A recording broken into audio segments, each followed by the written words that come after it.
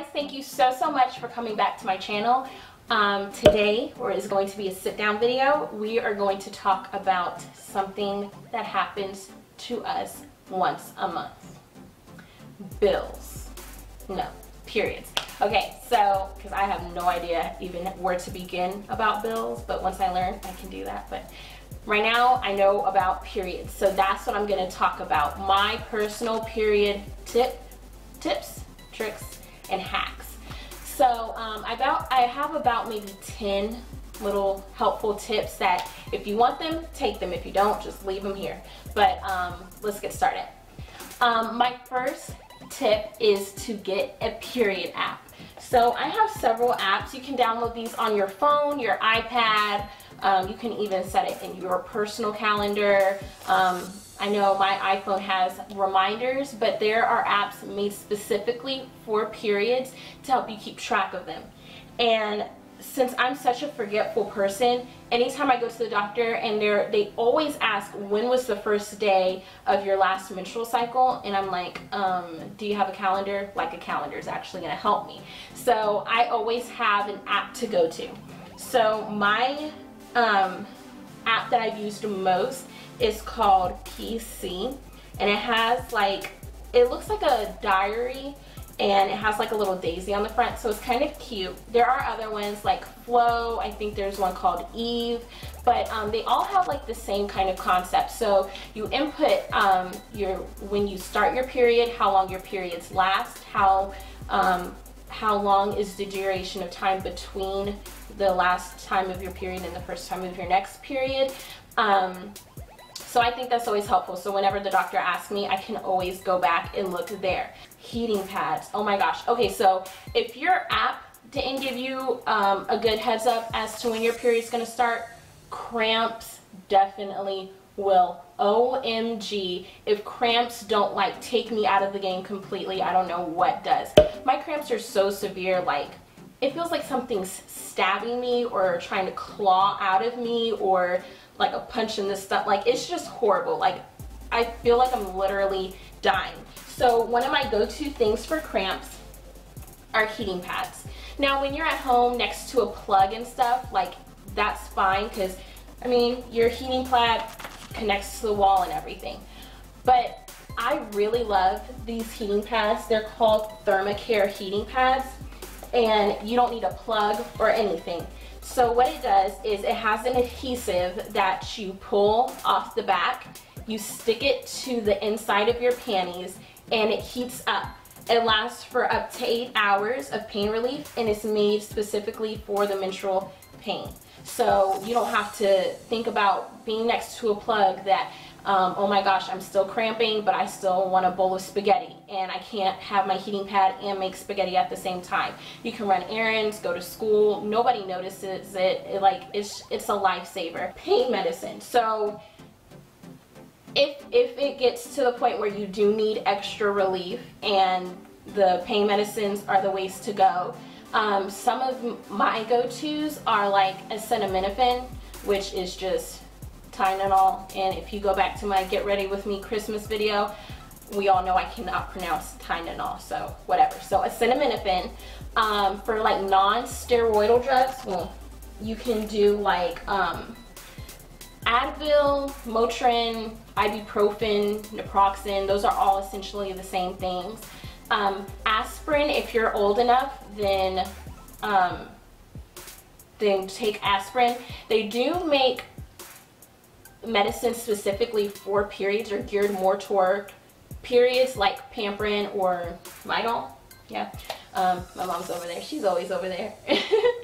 Birth control. Now I know this is taboo for some people, especially if you're a part of a specific religion or age group and everything. You don't even want to think about birth control, and you might think birth control is only for not having babies. But when your cramps are realer than real, then you might want to consider being on some type of birth control. So the very first birth control that I took, it was called, let's see, this is what it looks like. I'll get some more close-up shots of each of these products that I show you guys. It's called Trinessa Low, and it is a 28-day regimen Yeah, so you take it for 28 days, have a period, and then start all over again. So this birth control gave me no problems at all, but I did have to switch birth controls when this prescription ran out, and the doctor just gave me a different type of birth control, which is called Chantel, I don't know how to pronounce this. I probably look so stupid right now. This birth control gave me, like, the side effects were real. Like, I didn't, like, you know how at the end of a commercial they'll read really fast, like, side effects may include blah blah blah. Like, I was like, medicines can't really affect you like that. Like, that's stupid or whatever. But you guys, like, I thought I was going crazy. Like, I had crazy dreams. I was depressed. I was anxious. Like, I already have like PTSD, anxiety and depression, and we could talk about that in another video.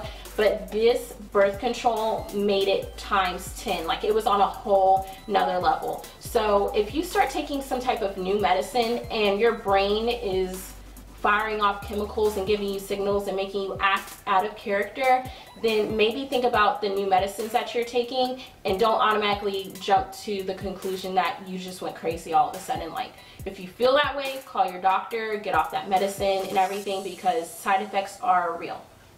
So now I'm on a birth control, and it is a 91-day regimen, and it's called Jalessa, and it is a 91-day regimen. I don't get a period, so I don't, not like don't get a period at all whatsoever.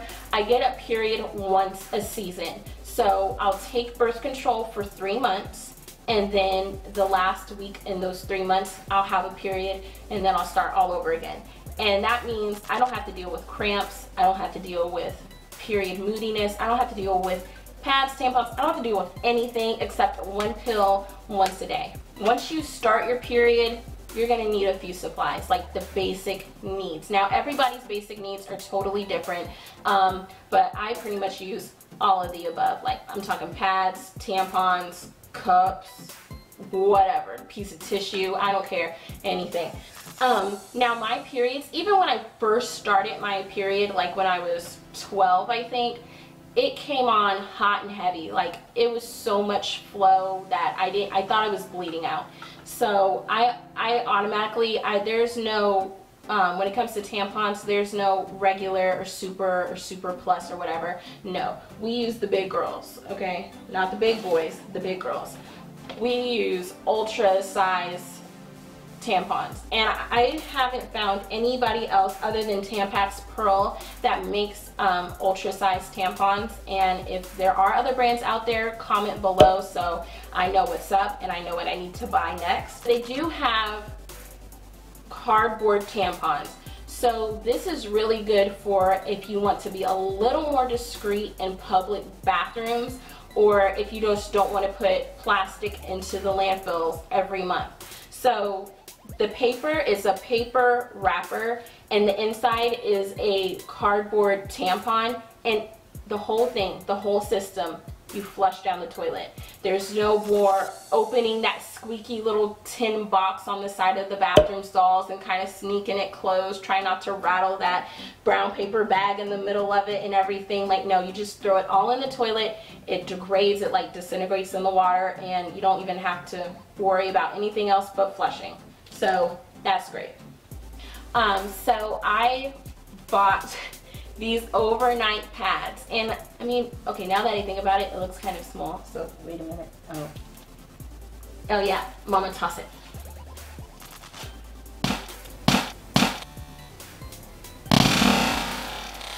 These,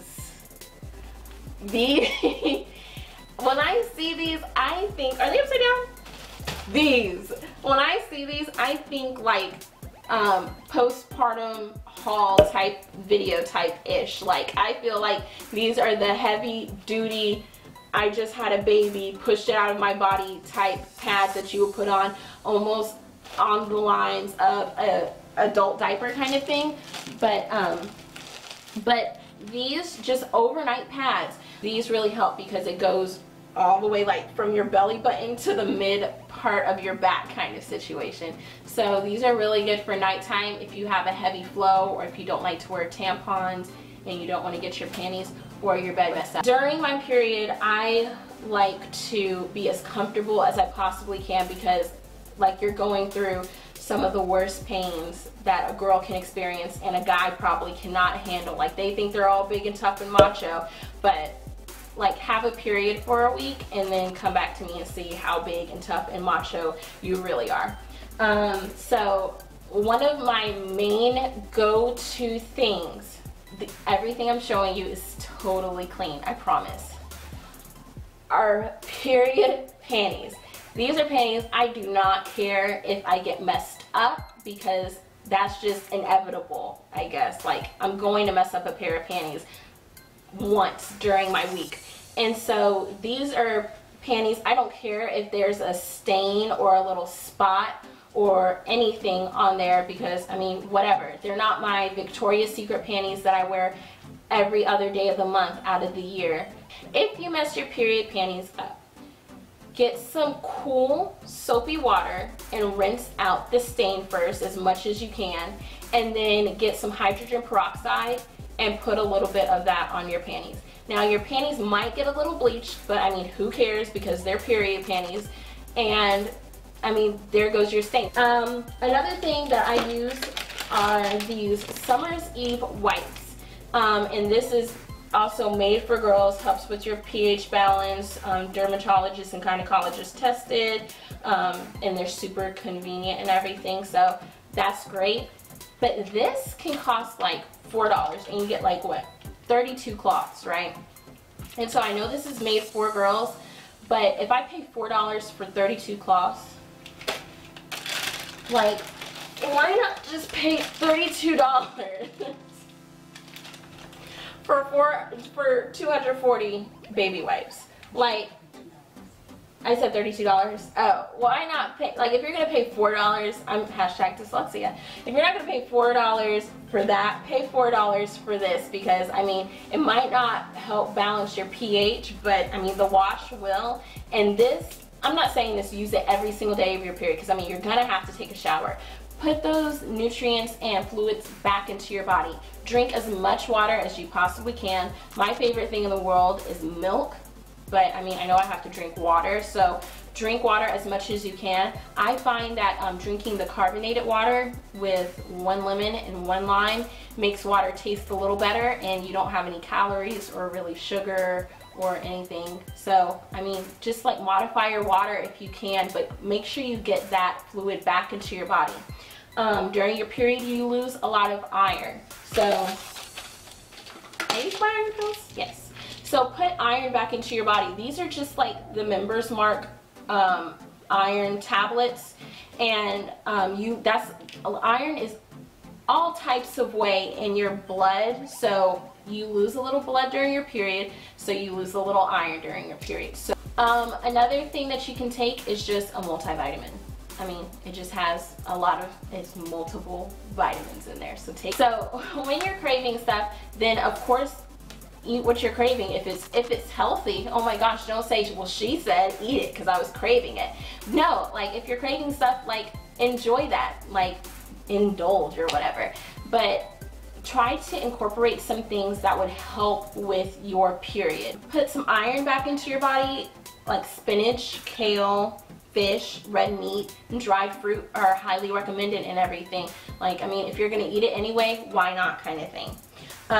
Low estrogen, or to make sure that your estrogen is like balanced out or whatever, you can eat like blueberries and raspberries. Those are yummy. I don't know, I'm a fruits and vegetables kind of girl, so this is just delicious to me. To elevate your mood, dark chocolate. Oh, I love dark chocolate. That's just because I don't like sweets, and people think it's like really bitter, but I can just eat that all day, every day. Like, I love dark chocolate. And to stabilize your blood sugar, like peanut butters, like sunflower seeds or pumpkin seeds, things like that, and nuts, which brings me into National Chocolate Covered Nut Day. Yay! Boom! Dark chocolate, peanut covered M&Ms.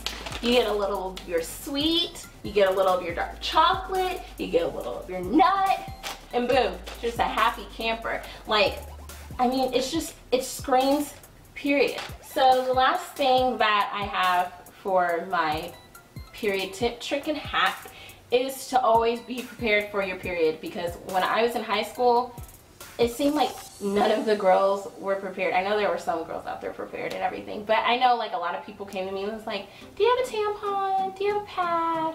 And I mean, I would always say yes and everything, because I mean, why not? If I didn't have a tampon or pad, I would definitely want somebody to give that to me. So, I mean, why not? If you have it, share it, or at least charge them for it if they come to you more often, like often enough. Be like, yeah, for $1 or something like that.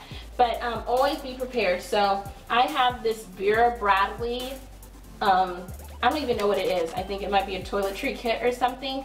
But in here, I have some pads, my Ultra tampons, and some spare period panties, because I mean, if I get messed up, then I can just change these real quick. You can also throw things in there like hand sanitizer, a little pack of baby wipes. If you can fold a heating pad to fit in there, then I mean, put that in there.